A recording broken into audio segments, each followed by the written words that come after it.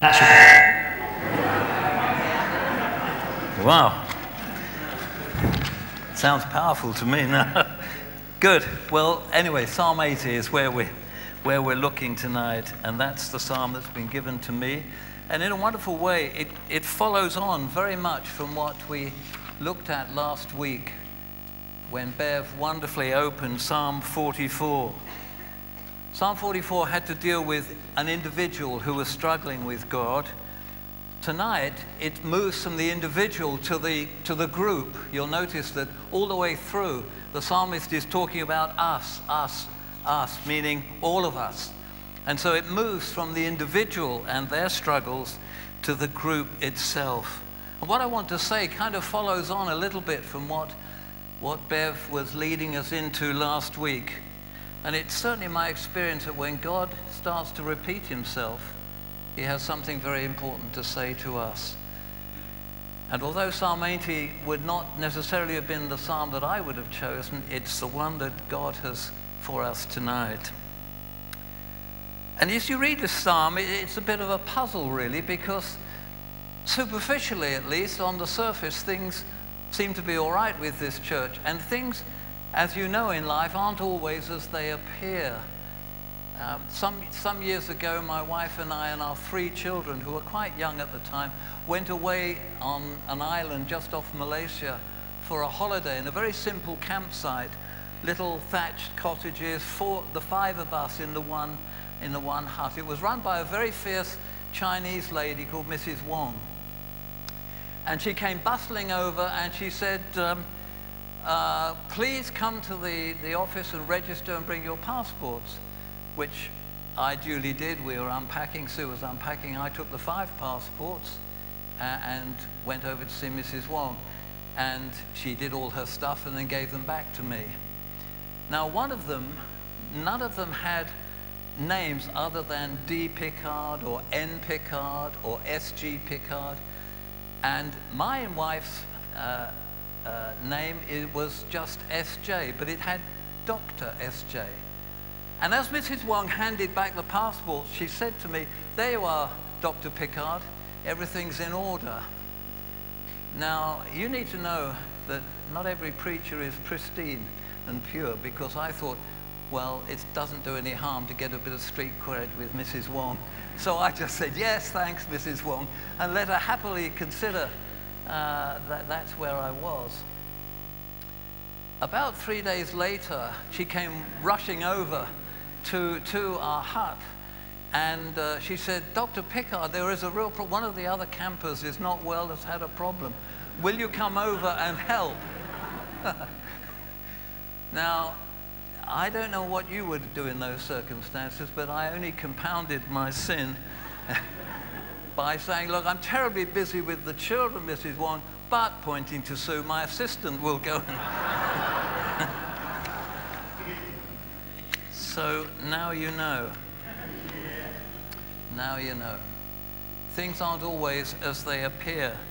And this church appears at the very beginning to be actually very much on the ball, a model church in many ways. I seem to be surrounded by lots of paper here, so excuse me while I reshuffle. But if you look at the psalm itself, it looks as if all is well. Now, we're talking about Judah, the southern kingdom. The nation of Israel has divided into 2 kingdoms. Up in the north, 10 tribes. And they have been swept away by the Assyrians. And they have gone into exile. Judah and Benjamin, the remaining 2 tribes, are still safe. They have not been swept away yet. And Jerusalem is safe. They haven't gone into exile at all. Jerusalem is where the temple is, where God has promised to be there, put his presence there, and he's guaranteed to be there. So all should be well. If you look at their ascriptions, they seem to know God very well. He's their shepherd. What a wonderful picture that is. He's the mighty God. He's the Lord God Almighty. There's so much about him here. He's the powerful one. He's the one who is enthroned and rules from a place of power. And they know this. They're a worshipping people. Actually, the psalm, it says, it's from the director of music to the tune Lilies. It's one of their worship songs. They're a praying people. They know their liturgy. They know their Old Testament. They know the blessing that God asked them to pronounce, that he would lift up the light of his countenance, his face, to shine upon them. They're a praying people. And there's everything about them that seems to be very, very wonderfully on the ball. They know their church history. They know how God has redeemed them from Egypt through the mighty Exodus and has brought them into the promised land. The spiritual routines are in place. And if you saw this as a church, if you saw this as a community of God's people, you might well think this is really good. They're on the ball. They know the Lord well. And yet, right at the beginning, there's a problem. Right at the beginning, there's a challenge. Right, the very first words, hear us. We're not getting through to you, Lord. Hear us, O shepherd of Israel. And in verses 3, 7, and 19, 3 times comes that plea, restore, restore, O God, to us. Make your face shine upon us. Something is wrong. They can't work it out yet. It's undefined. It's not clear. But something is not well spiritually with them. And you know, there are periods in the Christian life when we may seem to have it all together, and yet something is wrong, something is missing, something is not going well, things are not in place, there are frustrations, there are difficulties. And we can't put our finger on it. And at the moment, we can't, as we look at this psalm, put our finger on exactly what is the problem. On the surface, things look well, but they are not. And there are, for them, as with us, periods in our journey of faith when things seem to be out of sorts, out of kilter. It certainly happened to me.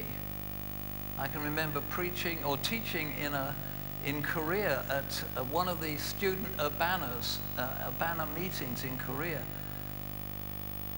Large numbers were there, and as I was preaching, my interpreter, who was doing reasonably well, and that's not meant to be a derisory comment, he was doing well with my English, but in the middle of it, he turned to me and said in Korean, "What did you just say?"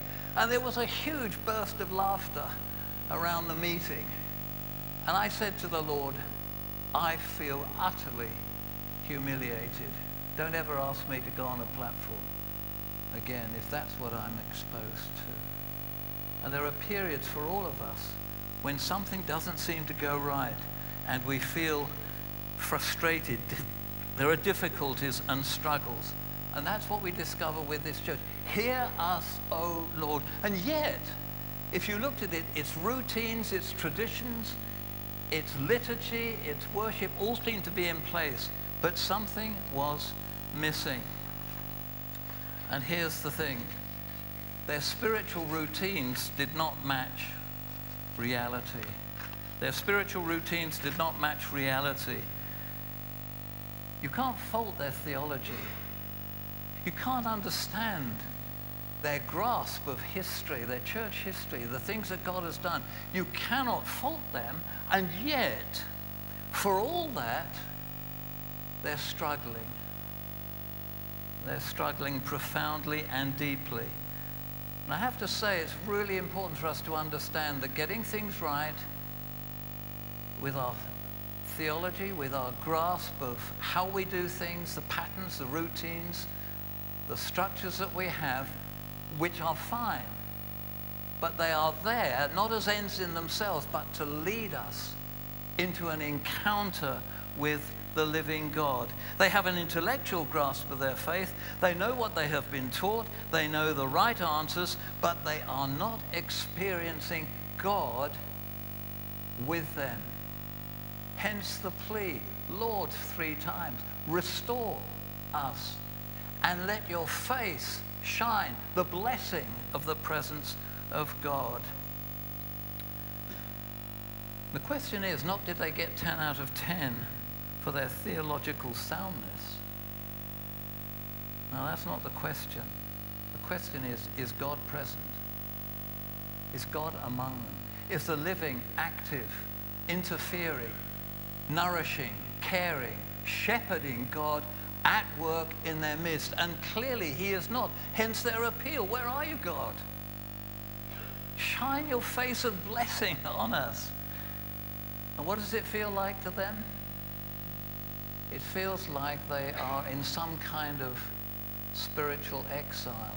Yes, their brothers, the northern kingdom, the 10 tribes have been swept away by the Assyrians, scattered among the nations into exile, away from God. And in a sense, you can feel their distress here of a kind of spiritual exercise, a separation and a loss. Listen to their praying. Lord, you fed us with the bread of affliction. You made us drink tears by the bowlful. Why is your anger smoldering against us? There's something wrong, and you're not there, and we're not being blessed. It feels like a place of darkness. It feels like a place where God is absent, and they're longing for home, and he's not there. It's a place and a realization of something's been lost, and they don't know how to get it. Hence, and listen carefully, their passionate, single-minded plea to the Lord, make your face shine on us. And it is an urgent plea, and you'll notice the crescendo of increasing intensity. Verse 3, restore us, O God. That's where they've begun. Make your face shine on us that we may be saved, that we may be blessed, we may be set free, we may be lifted up again into your presence. Restore us, O God. Verse 7, restore us, God Almighty. There's no limitation there from you. You're the Almighty One. You could do it. So please do it. Verse 19, restore us, Lord God Almighty. The longer it goes on, the more intense is their praying. And the key reference is, of course, to that passage in Numbers when God says this to Moses, this is how you are to bless my people. This is how you are to pray that I will pour out my blessing, my presence, my joy, and everything else that goes with knowing God. This is it. You are to pray. You are to pray. Lift up the light of your countenance. Be gracious to us. Shine on us. And it's a wonderful cry for help. And they're in trouble. They're in trouble. Anyone here in trouble tonight? Anyone who's jogging along but finding the routines of life difficult, a struggle, finding that God somehow has walked away and you're on your own. What are the steps to recovery? What are the steps to recovery? Because this psalm has recovery all the way through. The routines didn't match reality. What you saw was not what it was like underneath. And God doesn't judge from the outside. He looks deep inside. Where is the heart? Where is the love? Where is the devotion to me? And the steps to recovery are very simple and very plain.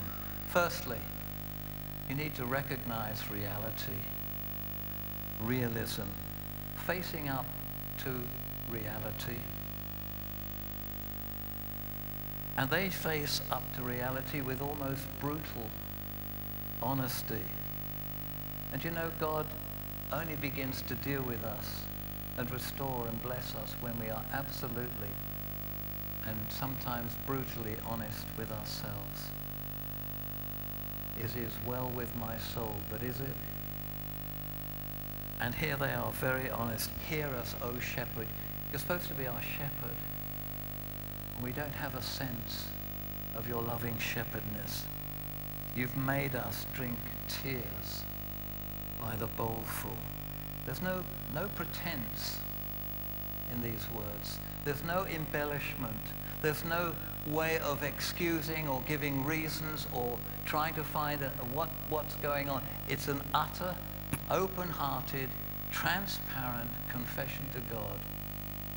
God, realistically, we are in profound, deep trouble. And recognizing reality means saying unequivocally how really needy we are. Not how we're getting along, bumping along on the bottom, but how really needy we are and how helpless we are. And despite all our activities and programs, how we have not yet seen the blessing of God. Let me read you something that I came across again. It took place some years ago. It took place by the founder of the China Inland Mission at a time when the mission had many, many colleagues in China. And the leader, Hudson Taylor, issued a circular to every member of the China Inland Mission. A man that God was blessing, a man that God has used as perhaps one of the greatest missiologists and Christian missionaries in the past 150 years. But here's what he wrote to every member. He said, "Few of us are satisfied with the results of our work. And some may think that if we had more or more costly machinery, programs, we would do better. But oh, I feel that it is divine power that we want and not machinery. God blesses people, not programs. It is people he fills with his Spirit, not people. Shouldn't we do well to suspend our present operations and give ourselves to humiliation and prayer, and for nothing less than to be filled with the Spirit of God? Chinese are dying without Christ for lack of power." Now, he didn't just say this. About a few weeks, two or 3 weeks later, he suspended all the meetings of the councils of the China Inland Mission. And the minutes of that meeting were very simple. And for a week, they stopped meetings to discuss plans and outreach and to pray. The minutes of the meeting read as this: "Instead of meeting for conference, the China Council united with members of the mission in Shanghai to seek for themselves and the whole mission and for the people of God in China that the Holy Spirit would come and fill those missionaries." That's been a challenge to me in my leadership in the OMF, the successor to the China Inland Mission. And how easy it is to try and find other reasons and to neglect the need to come before the Lord and plead that he would empower us. So recognizing reality involves a self-examination where we don't try and gloss over our mistakes, our weaknesses, our failures. Because it's not great people that God blesses. It's not accomplished people. It's not people who have it all together that God uses. It is the weak and the foolish that God anoints. Do you notice too how God is active in this psalm? He seems to be putting his face against them. It seems almost hard to believe. Now, why does God do that? I'll tell you why he does it. He does it in order to bring us to our senses and to bring us to a place where we seek him and where, as he says in his word, if you will seek me with your whole heart, you will surely find me. God is not hard to find. But he wants wholeheartedness. He wants people whose ambition is to know God. He wants people like Paul who say, for me to live is Christ. I want to know Jesus. Whatever things were gained to me, I count but loss. They're rubbish, that I may gain Christ, may know him, and may know the power of his resurrection, and embrace the fellowship of his suffering. It's really tough stuff. But if God is going to pour out his Spirit in blessing, then we need to face reality as these people did. Restore, O God. Restore us. Make your face shine upon us. Here's the second step, and that is to reach out to God. Recognize reality and then reach out to God. They turn to him. They're reaching out. And there are two words here that I want to underline. We've met the word restore. Restore to us. And that little phrase that reoccurs, it has this meaning, as if something has been taken away. Please give us back what we've lost. Please give us back what we've lost. That's the thrust. Restore. Something's been taken away. Restore it. Give it back to us. I suppose for me, thinking very unspiritually, this happened to Sue and I when we were traveling to Australia. And a friend had said, please, coming from Singapore, will you bring some barbecue pork? It is so delicious, and we can't get it in Australia. And so we said, sure, of course we will. And we traveled, got to Australia, got to a passport stamped, got to immigration and the customs, and they said, well, do you want the good news or the bad news? We said, okay, well, let's have the good news. He said, the good news is your luggage is going to be lighter because you cannot take barbecue pork into Australia. Absolutely nothing doing, hard cheese, it's taken away, you've got to leave it here. Well, that's actually the bad news. But here's the other side of the good news. When you come to leave Australia, it'll still be here. And it doesn't go off, it's edible. So the good news is you will get it back. And here's the Israelites pleading with God, whatever has been taken, please restore it. Restore to me, says the psalmist, the joy of my salvation. I've lost it.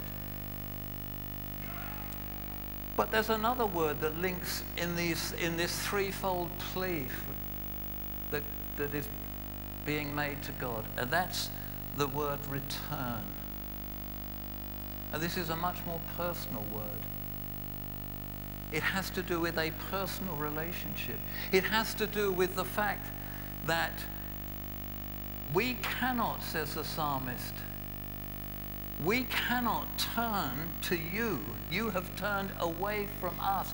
Please turn back. Turn round that we may see the brightness of your presence. We may experience the joy of God with us.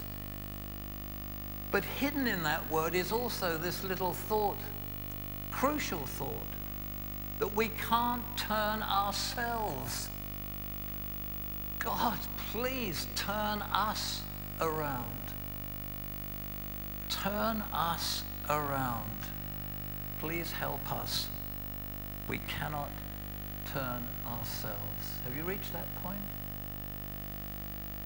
In your journey with God, have you reached a point where you've got to say to the Lord, I can't do it. Please help me.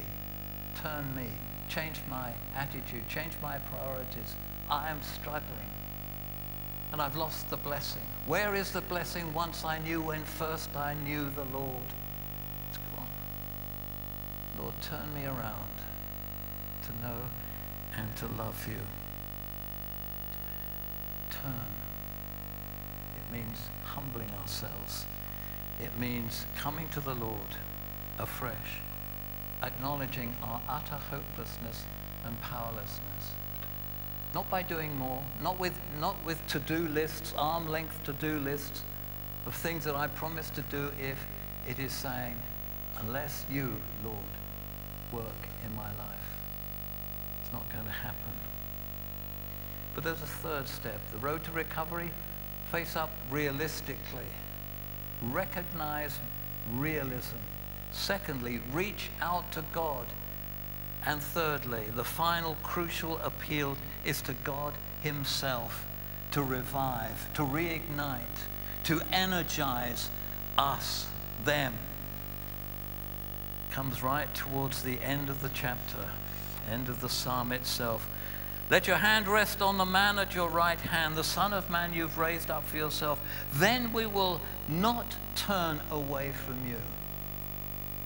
Revive us, and then we will call on your name.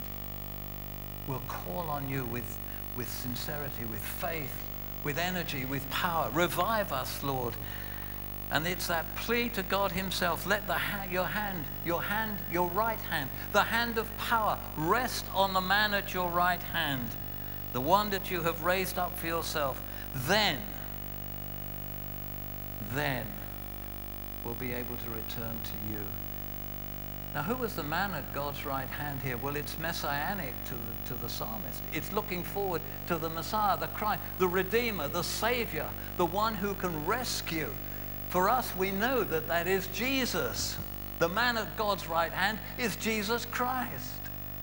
And Peter understood this in the day of Pentecost. When filled with the Spirit, as God moved, he made these words. God has raised up Jesus. He's raised him to life, and we are witnesses of it. He, Christ, is exalted to the right hand of God. Christ has received from the Father the promised Holy Spirit and poured that out, as you now see and hear. The evidence was all around them. The man at God's right hand, Jesus Christ. Whoever lives to make intercession for us.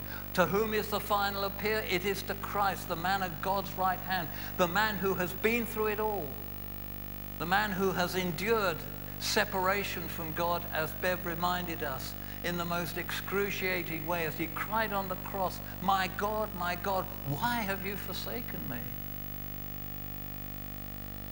And knows what it is to lose the presence of God much more than we do.